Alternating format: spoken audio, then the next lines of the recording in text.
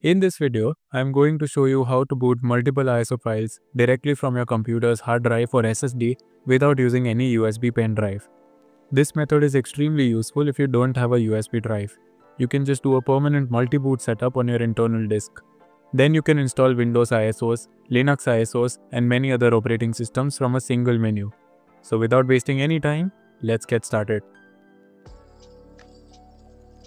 First, open File Explorer on your computer. Go to your data drive where you have enough free space. Create a new folder and name it something simple like ISOs. Store all your ISO files in this folder.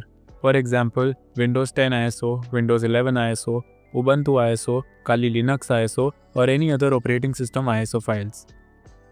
Next, we need to create a small boot partition on the hard drive. That partition will be used only for booting, so it will be very small. Right-click on the Start button and open Disk Management. Here, look for the drive that you don't format frequently. This is usually your data drive where you keep your personal files. Try to avoid selecting the Windows C drive.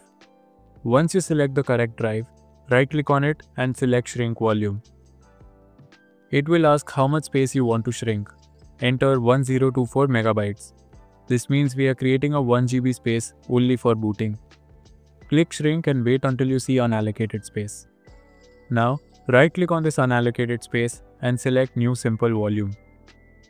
Follow the wizard. When it asks for a drive letter, assign the letter Z. When it asks for a file system, choose FAT32.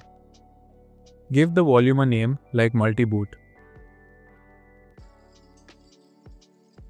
Finish the setup. You'll now have a small 1 GB FAT32 partition. This partition is very important because UEFI systems can boot only from FAT32. Next, we need two small tools that will help us boot ISO files directly from the hard drive. Open your browser and download a tool called BootEyes.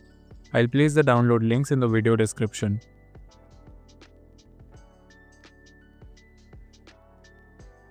After that, download another tool called grub-fm.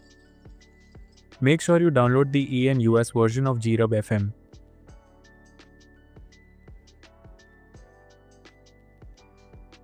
Once both tools are downloaded, extract the zip files.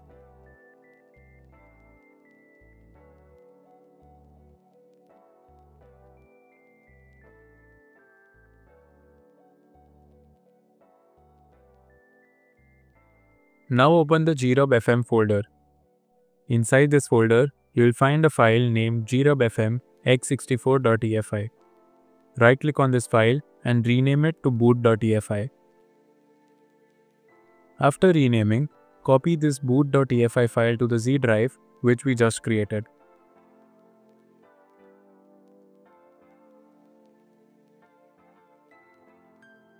Now open BootEyes as an administrator.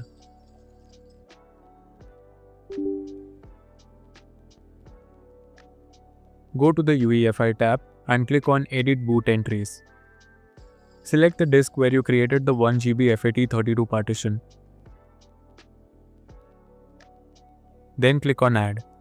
Browse and select the boot.efi file from the Z drive.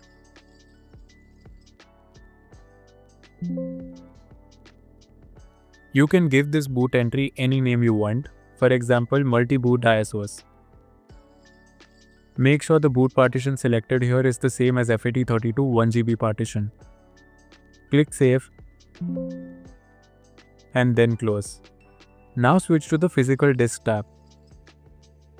Select your hard drive, then click on Parts Manage. Select the Z drive partition. Remove the drive letter so it doesn't appear in the File Explorer.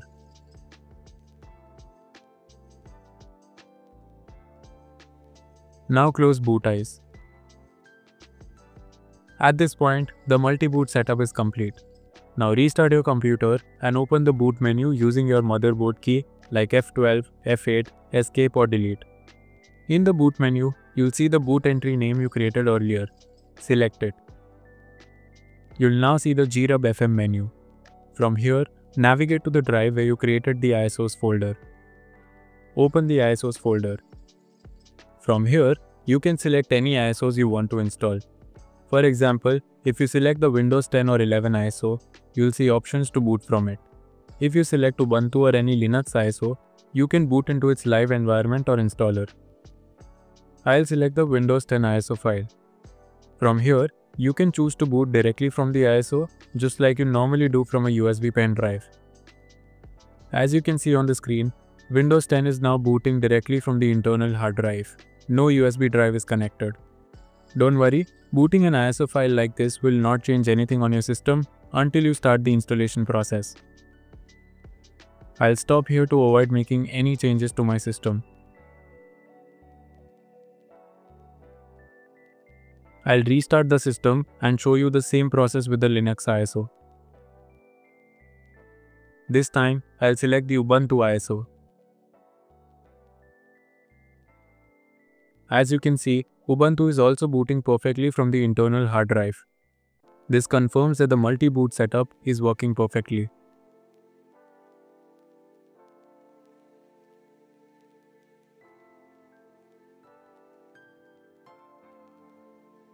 Now I'll restart the computer one more time.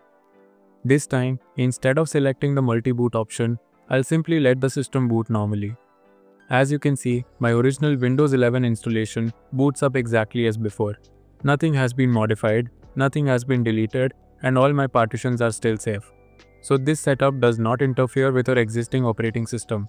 It only adds an extra boot option that you can use whenever you need it. Thanks for watching, and I'll see you in the next one.